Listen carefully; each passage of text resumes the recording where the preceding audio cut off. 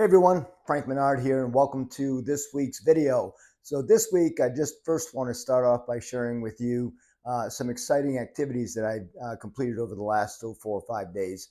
So I took a trip up to New Jersey, New York, right there on the Hudson River. We actually stayed in New Jersey, looking at the New York skyline. And it was an event that was put on by the Napoleon Hill Institute. I mentioned it in my last video, Grow Rich with Peace of Mind.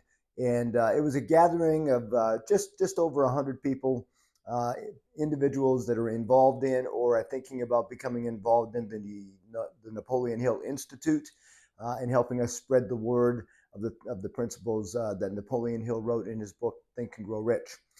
It was really exciting. In fact, it made me think about today's topic because, in today's day of technology and Zoom and Facebook and all social media, LinkedIn, all that stuff, I think we tend to lose some of the natural touch of networking that we can only be experienced in person, face to face, where you can actually touch each other. So it was a really exciting 3.5 days. Learned a lot of good information, but I wanted to bring this message to you today in regard to the power of networking. When I'm talking about networking, I guess you could call when you go to maybe a Chamber of Commerce event or something like that, where there's a gathering of people and you can pass some business cards. A lot of people, when I say networking, that's what they think of. And that's fine. One of the goals that I have that when I go to a networking event, I don't go there to collect a whole bunch of business cards. I try to maybe collect 4 or 5 business cards, meaning if I'm going to spend an hour networking, I'm going to have a meaningful conversation, 5 to 10 minutes with at least 4 to 5 people at that networking event. I'm going to walk away with their business cards. That's certainly an easy enough number for me to follow up on over the next week. And that's the key to networking. As you meet new people, you follow up to do some more relationship building. So the goal of going to a networking event is to identify 3 to 4, maybe 5 people at most, where you can have a conversation that allows you the opportunity to follow up over the next 5 days after the event is completed. So the goal is to now schedule a one-to-one meeting. Some people call it a business-to-business meeting. I call it a one-to-one meeting. So it's you and one of those individuals that you contacted. So you're going to make a phone call, send an email, send a text, whatever, however you want to communicate, to actually invite them to meet you for breakfast, coffee, lunch, whatever it is that you want. So you can spend anywhere from 45 minutes to an hour getting to know each other a little bit better. So this is an in-person event. None of that Zoom stuff, all right? Let's do this in person. So when you get to the event, when you get to the breakfast, the coffee, or the lunch, whatever it is that you scheduled, I want you to remember one thing.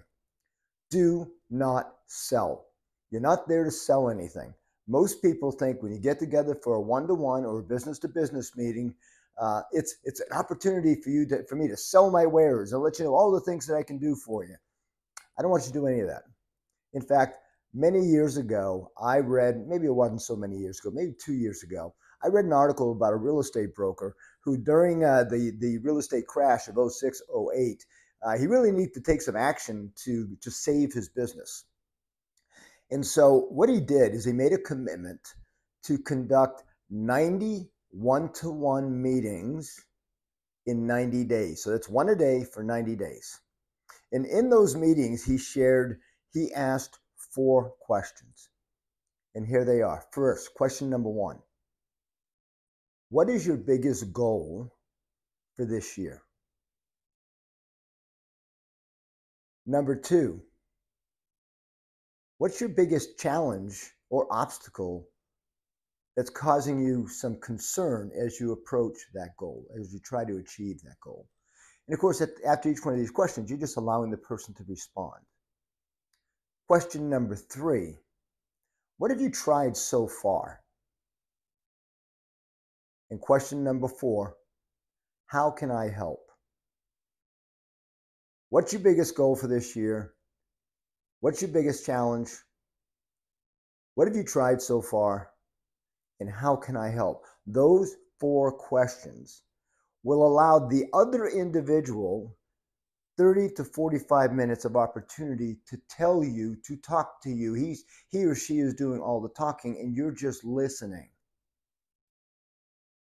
Once you've asked those questions, it's only natural that the person you're meeting with is probably going to ask you a few questions. Or maybe, what can I do to help you? You might start out with just, what can I do to help you? You've had all this time to listen to me. What can I do to help you? So that's probably going to happen. So be prepared for that. But don't sell. I want to throw in a bonus question. At the end of that meeting, or at the end of the questions, that conversation, I want you to ask that person this question. Who do you know that I should know? And once they've answered that question, they're going to give that some thought. Maybe there's somebody in their relationship network that they know that could probably use the services that you provide. They're going to give you a name. And then you're going to ask them to take one more step. Before today ends, would you please send an email and copy me as a way of introduction to Mr. Jones, who you think I should meet? Just make the introduction. I'll take care of the rest. Now, if you think about that, you've just spent 45 minutes, maybe an hour, getting to learn a whole lot about an individual that you met at a networking event. So you're making it something of value. You're actually going to get something out of this. Number two, you've asked for an introduction to somebody else who might know. So maybe they're going to give you a person so you can set up your next one-to-one meeting.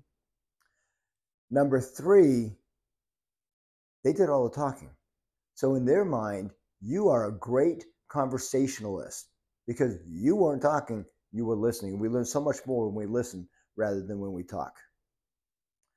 It also brings up a thing in my mind in regard to a book I read many, many years ago, How to Sell Anything to Anyone. And in that book, they talked about the law of 250. And the theory is that everybody you meet will know at least 200 to 250 people well enough that if you do a really, really good job, you bring really good value in the services that you provide, they will probably talk to those 200 to 250 people.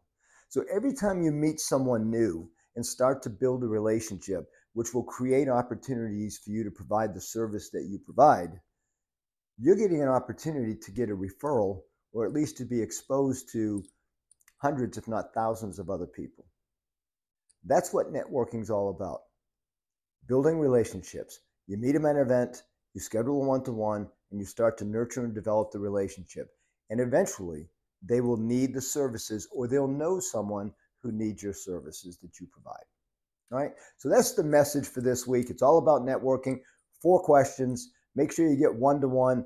Technology is great for kind of setting the stage for some of this stuff, but to be honest with you, nothing replaces flesh on flesh, right? Meet people in person. Hey, look, if this video brought you some value, you got some good information, please implement the information, share the information with your friends and your colleagues. If you know somebody who could use my services, I'd really appreciate that referral. Subscribe to my YouTube channel so you get all my future messages. Share it with your friends, and thank you so much for meeting me today. I hope you guys have a great weekend. I know this week is going to be awesome. We'll talk to you soon.